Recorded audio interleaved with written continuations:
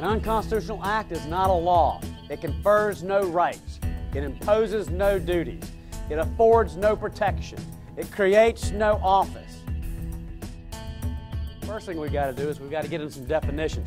We've got to speak a common language. This is out of Black's Law Dictionary.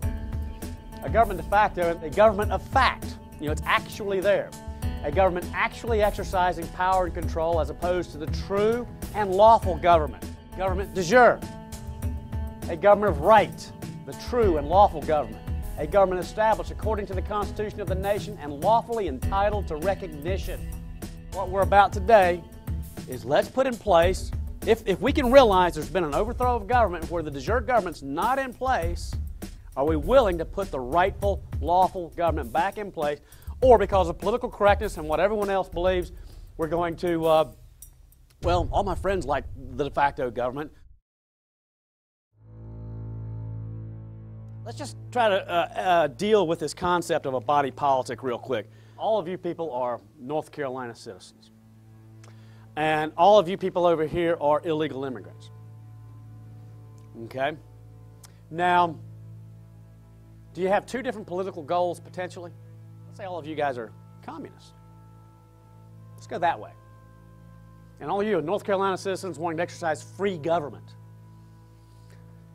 And actually, I'm going to change it. I'm going to say these two are communists, and all of y'all are North Carolina citizens. Y'all are communists. What are they going to want to do? No, they're not. No, they're not. They're going to want to talk to you and convince you that y'all want to believe this. They're going to start creating a body politic of people who have a common political belief. A body politic of people who have a common political belief. They could just take all of you over to where there is no freedom anymore. But what happens if we have these two communists over here, and they've got a group of about 6, and by force someone comes in here and says, all you, it's not your government anymore. You're not allowed to vote unless you sign an oath of allegiance to the Communist Party. Okay? And then at this point, now you're a communist body politic. The body politic was changed from the free people of North Carolina to this. Was it done by the consent of the people? It was done by force. And that's what we're going to see in Reconstruction and Civil War, is the change of the body politic, because a lot of people say, the concept people have is, well, we're all living on the soil of North Carolina. We're all North Carolinians. But what changed? Where your oath is and where your laws are going to come from, and the foundation of the laws. That's what's changed. And that's what's changed in this country, is our oath of allegiance has changed from our state to the federal government.